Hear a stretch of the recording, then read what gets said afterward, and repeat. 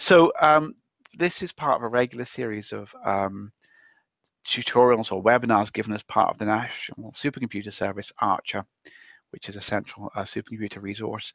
But EPCC is also involved in this visitor program called HPC-Europa, which is we've run quite many times in the past, but it's recently started up again. And we thought it'd be interesting to Archer users and the HPC community in general, really as to how you could use this program potentially to do collaborative research with other HPC centers around Europe, but also, if you knew people who might want to come to the UK to do collaborative research, then they could maybe apply to come to an HPC center in the UK through the program. So that's why we've made it as part of the Archer series. We thought it was definitely relevant to the community, and I'll now pass over to Catherine to give more details on the program. Okay, thanks, David. Just give me a minute to share my screen.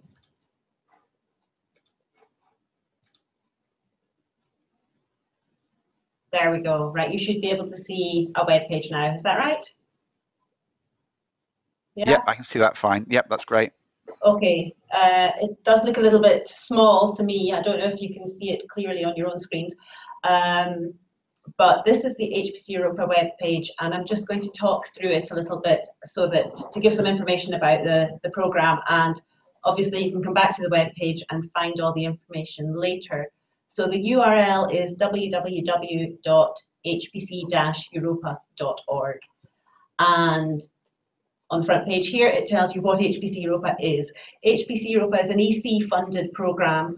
It's basically focused on transnational access, which means giving access to important facilities. In this case, it's high-performance computing systems to people who want to travel between one country and another.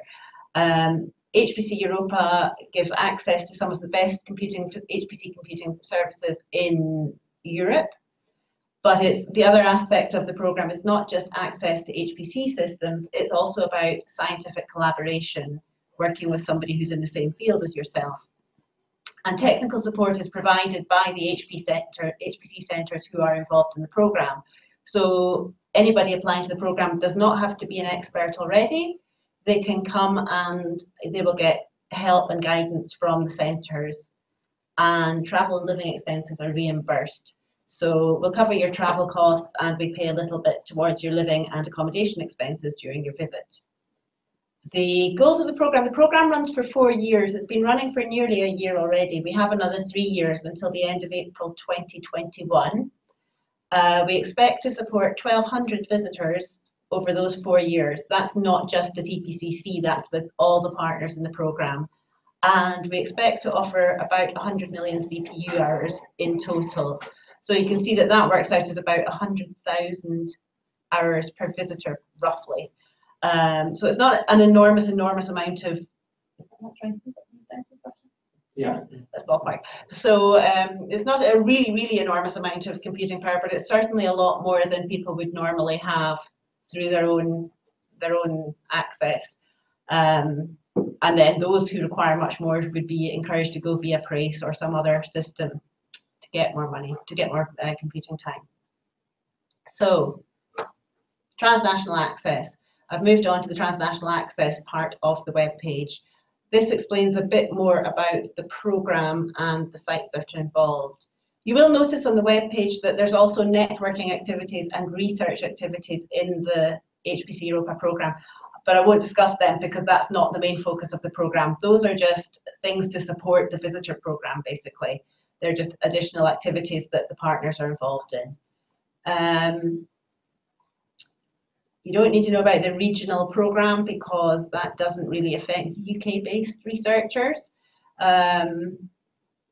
If anybody's joining this from outside the UK and wants to know more about that, you could look at the web page in the first instance. There's some information here about just general rules. One of the things we should point out is that in principle you should be working on research that can be published in open literature. That's really part of the conditions that the European Commission sets on this funding. And we explain on this webpage what you have to do at the end of the project in terms of paperwork and reports There's a small amount of reporting and questionnaires to be done, and those will be published on web pages or in a brochure or whatever. So if you were working on something that you were not happy with being produced in something online, you might want to contact us to discuss this beforehand. The partners in the project, there are 10 partners, as you can see from the web page. Of those, all but one offer the transnational access programme. So it's a bit confusing because people think that they can go to France because there's a partner in France, and France used to be involved in the visitor programme. But unfortunately, the French partners didn't want to be involved in the visitor programme this time.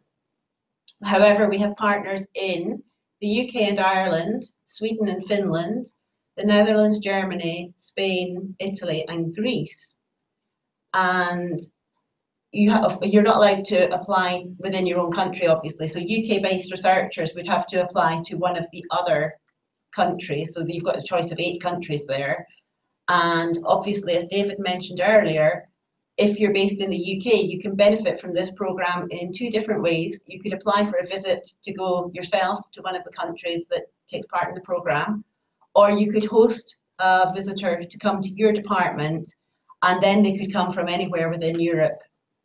So there is somewhere on the web page, there is a list of all the countries that are eligible to participate, but it's basically the European Union countries plus the designated associated states, and it's about 40 different countries, I think, can participate. And there's also a small amount of access reserved for researchers who are in other countries outside Europe, but we're only allowed to give a very small proportion of our access to these people. So it's still possible for people outside Europe to take part, but they probably have to have a very good case to receive the funding. Again, if you have any questions about that, we can provide more details.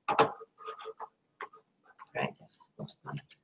So if you go to the web, if you want to find out more about any of the centres that are involved in the programme and the facilities they have, then if you go to the transnational access part of the web page and click on any one of the centres, you will see some information there, and they talk about the facilities that they have available and give some general information about the sites as well. So if you were applying for a visit, there would be 2 things you would want to consider. I think primarily you would want to find somebody who worked in your research field and you had a good scientific collaboration with. But also another aspect of it that you would have to think about would be the centre you visit and whether their resources are suitable for the work you want to do.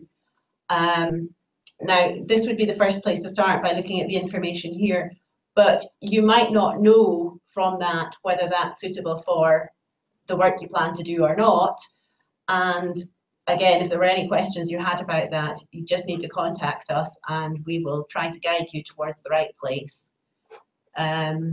We also do try to be accommodating towards people so that if somebody has applied to a centre and maybe wants GPUs, and at EPCC at the moment we don't have any GPU facilities we can offer to visitors, we would notice that at the selection stage and say, well, we can't support this visitor, but maybe somebody else who's got GPUs could do. And we would, if there was enough time in the evaluation process, we might pass that across to the other centre, or we would ask someone to reapply and point them towards the correct centre to apply to. We've got guidelines on the web page to help you understand what you have to do, and towards the end of this I will also show you what the application form looks like. The application can be completed in stages, so you don't have to log on and complete the whole thing at once.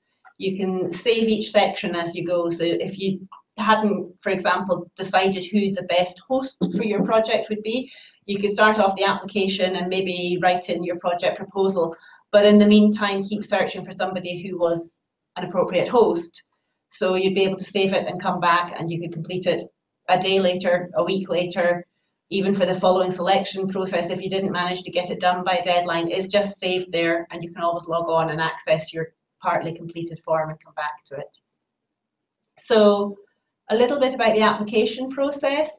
We have 4 closing dates every year. They're approximately, but not quite, every 3 months. And the selection meetings tend to be around 6 weeks after the closing date, although this depends on a number of factors.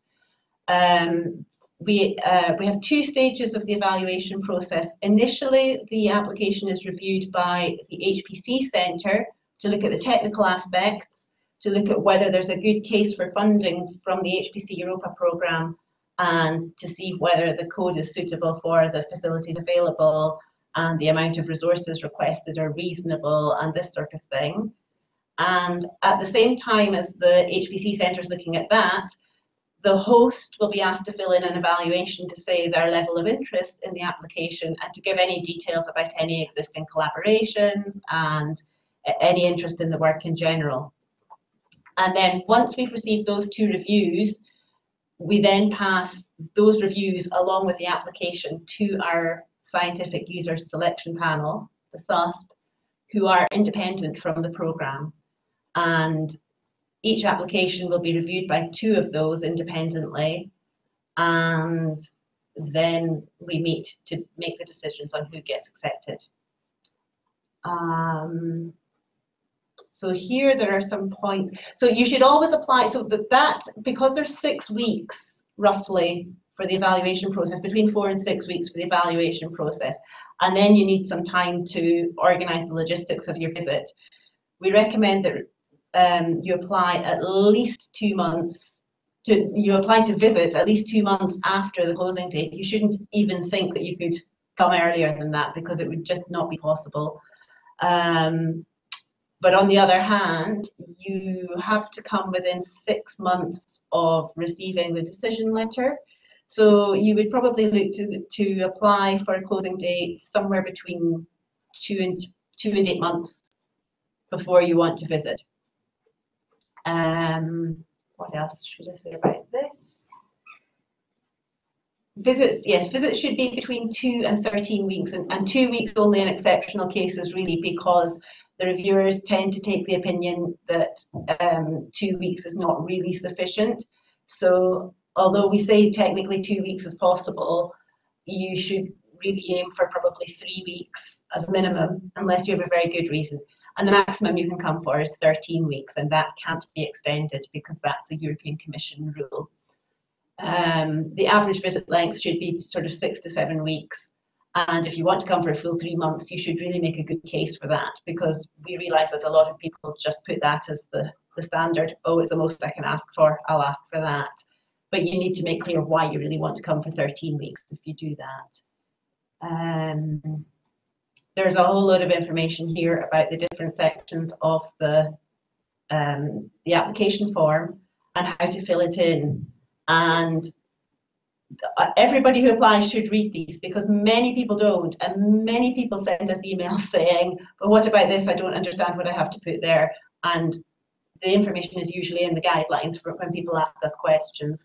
And also, the reviewers really don't like it if you haven't provided the information you're asked for. It sounds really like stating the obvious, but you would be very surprised how few people actually do read the guidelines before they start to fill out the form. There's also a FAQ here, linked from the guidelines. This tells you a little bit about the funding. It makes clear that there is not a salary associated with this programme. We just cover your additional costs. You will not find information about the specific costs and how it works on the web page, because every centre is slightly different. We all have the same budget, but we have slightly different conditions depending on the, we have to not just have the European Commission rules on how to administer this programme. Each centre has its own organisational rules. So whereas at one centre it might be a flat rate fee, in other centres you might have to provide receipts for your expenses. And we haven't provided information on the web page here simply because it just gets very complicated. It would be too much information, and really we don't want people to be choosing which centre they go to on the basis of these little details. We want them to be looking for the best place for them in terms of the HPC centre and in terms of the scientific collaboration. All of the centres will give you enough money to cover your costs, and that should be all you really need to know from that point of view. We can also work with SMEs. We've not had much participation from SMEs in the past, but SMEs can act as hosts for visitors. So if anybody had an SME in a foreign country that they thought might be willing to host them, that would be a possibility. And in terms of the host, I do not know why this page is displaying like this, because it didn't display earlier like this. It displayed everything across each person across a line, which was much easier to read. But if you click on the host list, you will see that we have all of our hosts listed here. And hopefully you would find somebody in your field. If you wanted to know whether the person was already associated with the program, you could search up here. And I know one of my colleagues, for example, is there. So it brings up his details and you can see that he's associated with the program. But there's no need for the person, if there's somebody you want to work with, there's absolutely need for them to be in this host list already. We can add new hosts all the time. This is not an exclusive list. This is just a list of people who have been involved in the program in the past.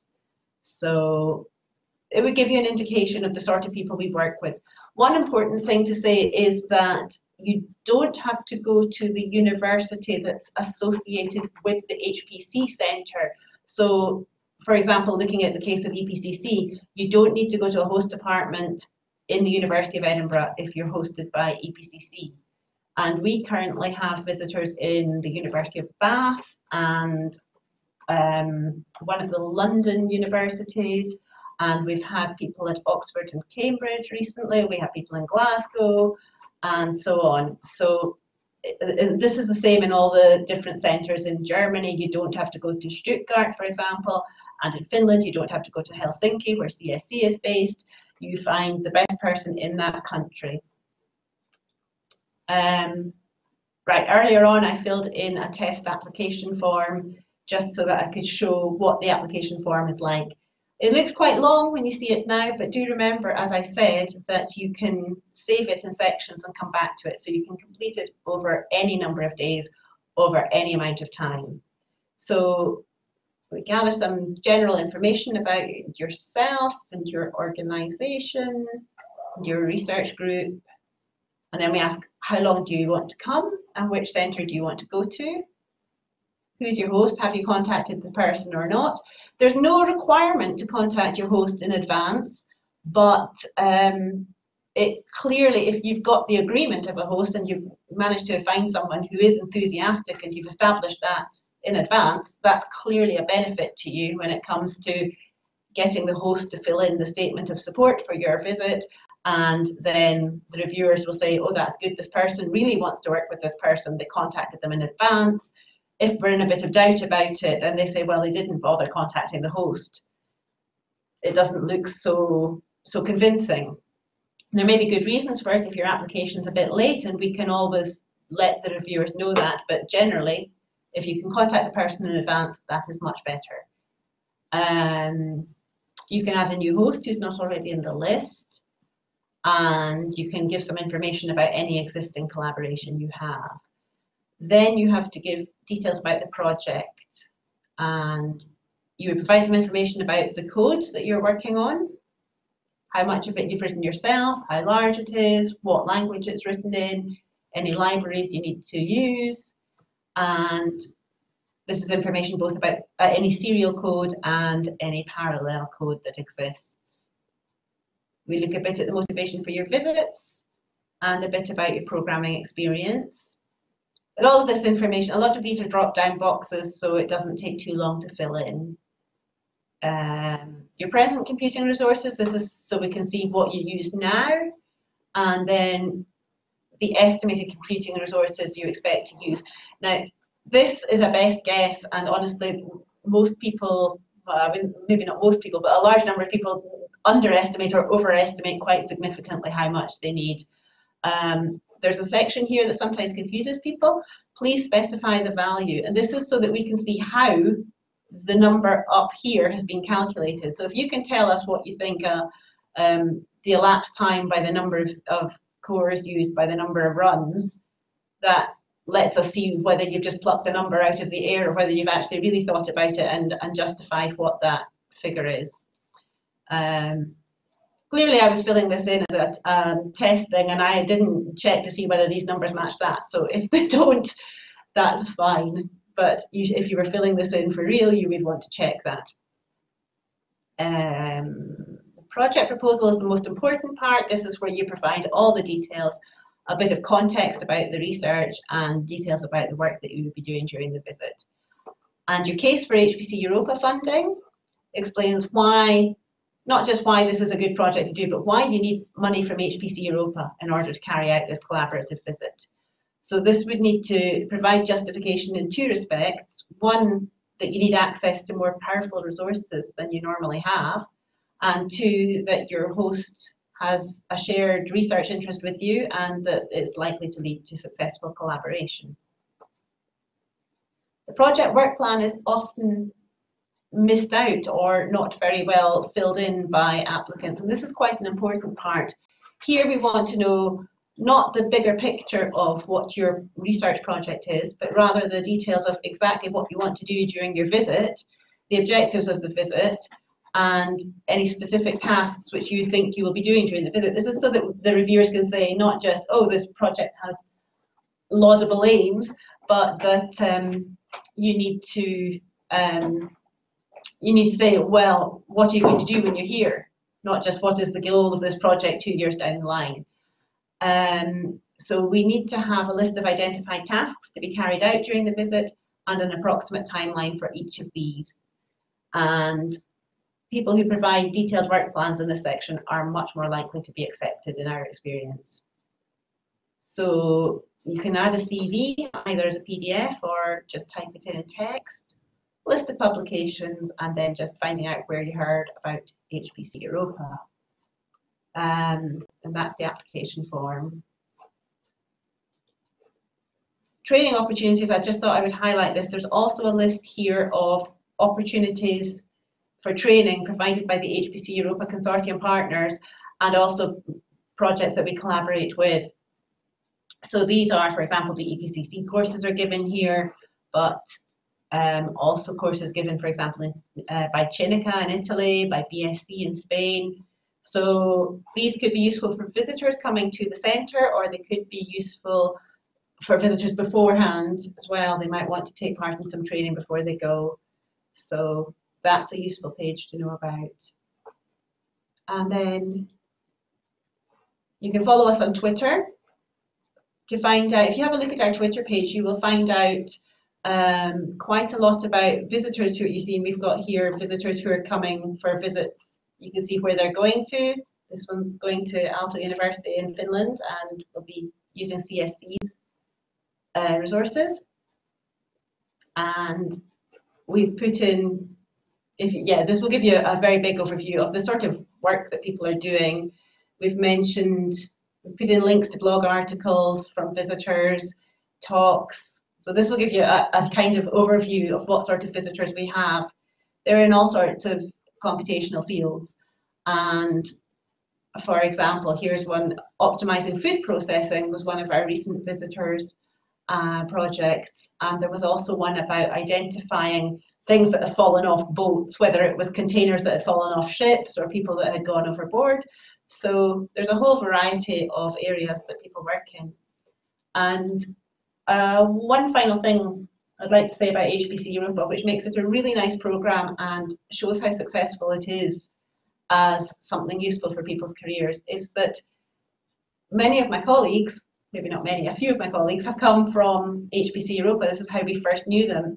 And over the years, quite a number of people have come to work at EPCC, and I think probably have gone on to jobs at the other centres as well, where their first contact with the centre has been through HPC-Europa. And similarly, some of them have gone on to further positions with their host departments and have also done things like producing joint publications and having reciprocal visits that have gone on after the HPC-Europa visit period has been over. So we've seen some really nice long-lasting effects from this programme, as well as just the benefits of the short-term visit. So I think that's all I wanted to say. So has anyone got any questions?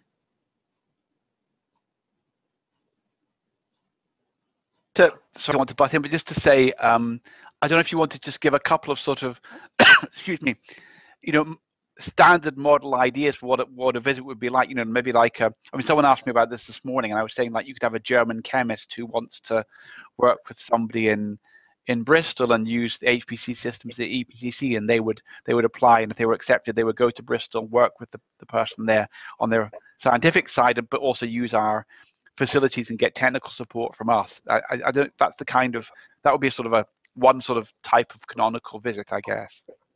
Yeah, that's right. I mean, I should say as well that I did kind of focus on the fact that people are going to collaborate with people. Didn't really mention that it's possible to be hosted within an HPC centre as well. So you could actually come and collaborate with people in EPCC, or well, if you're in the UK, you couldn't do that, but you could go and work with people in BSc, or you could go and work with people in CSC in Helsinki or whatever. But yes, David's right as well that most people currently don't come to Edinburgh. I would say actually only at the moment about a third to a quarter of our visitors are coming to Edinburgh, the EPCC visitors. They are going to universities all around Britain, and they can use our facilities here. We also have a slightly strange thing. EPCC is a bit special as well in this programme because we work together with iCheck in Ireland in a way that the other centres don't, because iCheck couldn't quite come in as a partner on their own account because of the facilities they had weren't quite sufficient enough. But we work together with iCheck so that visitors coming to work in collaboration with someone in the UK can actually use the facilities at iCheck, and people going to work with a host department in Ireland can work with the facilities at EPCC. And this is a little bit different from the scenario in all the other centres. So if you were looking at it from the point of view of a UK-based host, and you had if you wanted a visitor to come and work with you in the UK, they could use Archer, but they could also use the facilities in Ireland, or vice versa. If you were an HPC-Europa visitor going to Ireland, this doesn't really affect us because UK people couldn't use Archer anyway through HPC-Europa, but people going to Ireland could in principle use Archer as well. So, but otherwise, so if you're in the UK and you want a visitor to come to you, it doesn't matter if you're not in Edinburgh, I guess is what I'm saying. Yeah, so I guess that the so Ryan's got interesting. So Ryan's just said,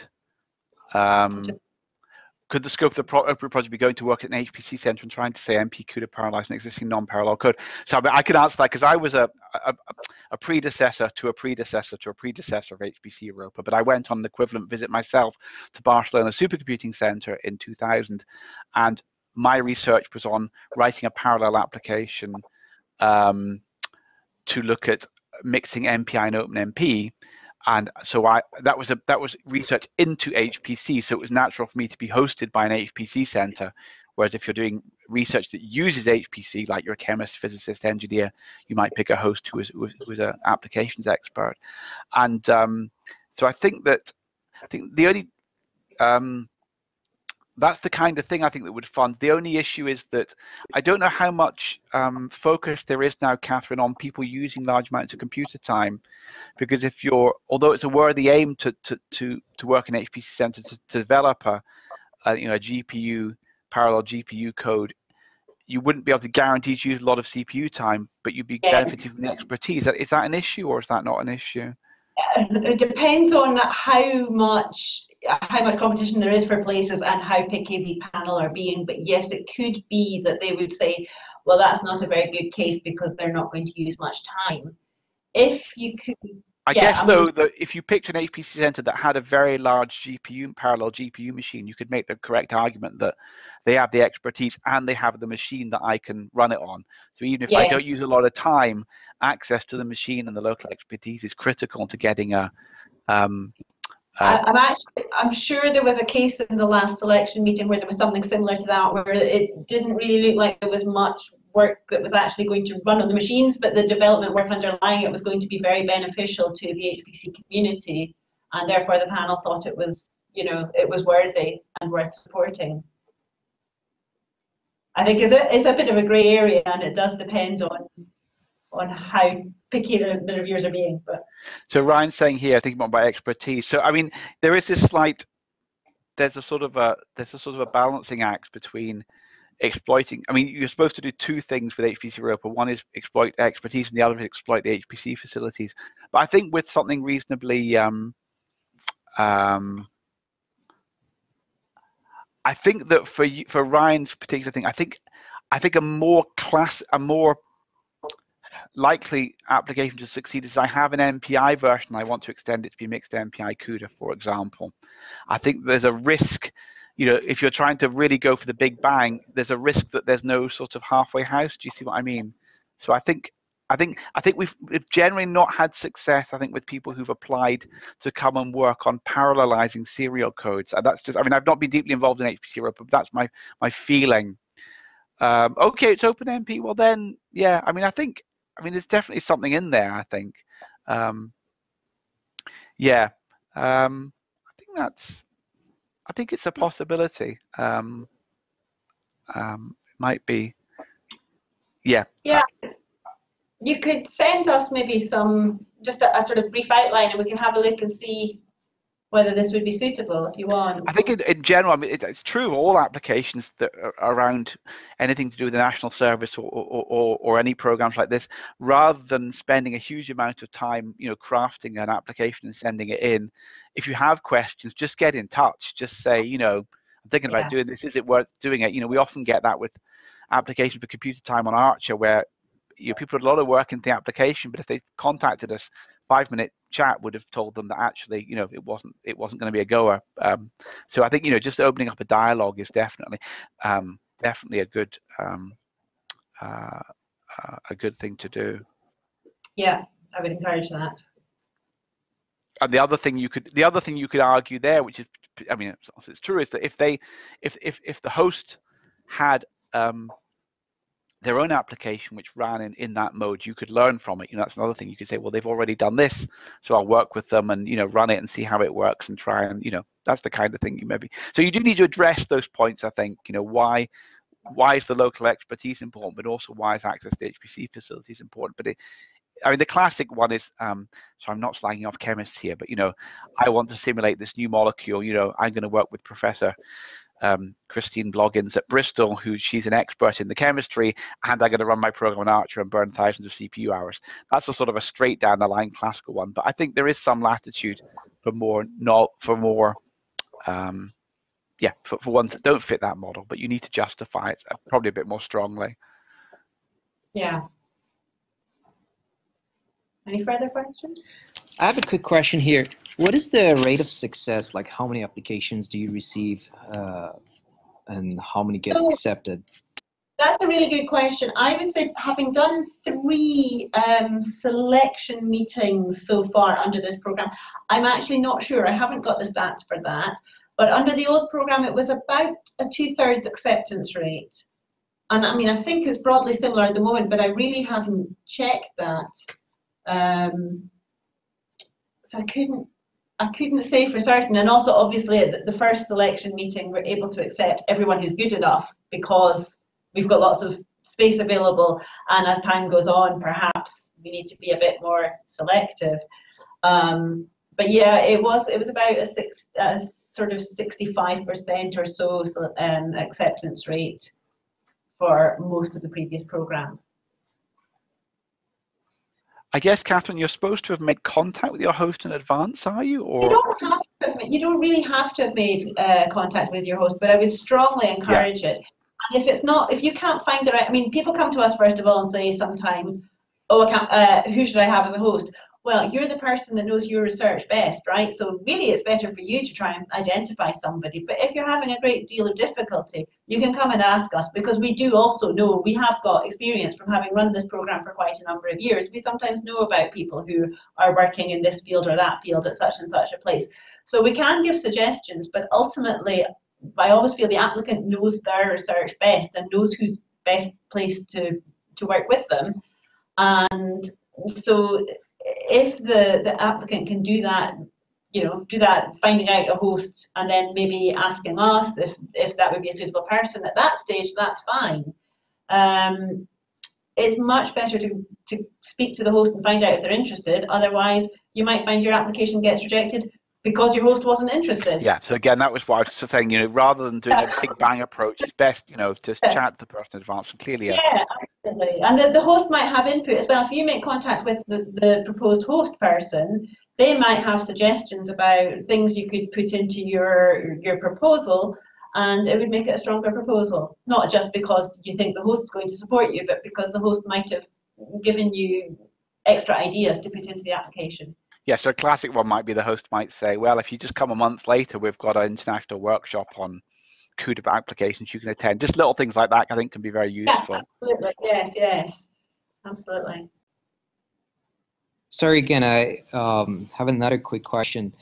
So if one gets accepted once, so you prefer not to take people again? So like how often would you? Yes. In principle, we give priority to people who haven't been before. That is one of the things we have to do. But it doesn't mean you can't apply again. However, you're only allowed a maximum of 13 weeks for the work that you're doing. If you move on to a completely different field of research, then you can apply again if you've had 13 weeks. Now, what exactly defines a completely different field of research is a bit open to interpretation. So I would say take it as sort of more or less understood that 13 weeks is the maximum. So that's probably another good reason for not applying for a 13-week visit straight off. If you apply for a 7-week visit, you can apply for a 6-week visit later, or a 9-week visit and then a 4-week visit or something. And although you are perhaps not a priority because you've been before, if you can show that the first visit was beneficial and that coming back would still be, further beneficial, not just because you're coming back because it was quite nice, but because there's a concrete reason to do it, and maybe you wouldn't be able to do this from your home institute, then there's no reason why not. And we do have repeat visitors. It has happened. So yeah. Right. So if you've got any other questions or you need any more information, if you just contact us, well, you can contact me directly, or you can contact info@hpceuropa.org, I think. Maybe, no, actually, I think it's staff@hpceuropa.org these days. Anyway, if you go to the webpage, you'll find our contact details. Just get in touch and we will help you with any further questions you have. The final thing to say is that HPC-Europa will carry on beyond Brexit without any major issues, other than who knows about visas and things. But the program, the funding, that will not be affected. The principles and funding of the program, the details might change, but the overall operation won't be affected by Brexit. I guess that's true, isn't it, Catherine? Just to reassure people. Any programs that have been signed and any contracts that have been signed will just continue through to the end of their cycle. So that for us is April 2021. It's still some time off. Yeah. And the next closing date is the 17th of May, which I completely forgot to say.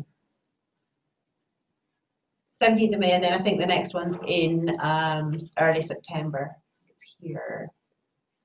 Yes, on the home page, it gives you at the bottom, there's the calendar. So 17th of May and then the 6th of September, if you don't get ready for the 17th of May. And then the final one of the year is the 15th of November. Okay, thanks everyone. So so I think that's the end of the seminar. So goodbye and thanks for attending. Right, thank you everyone. We look forward to receiving your applications.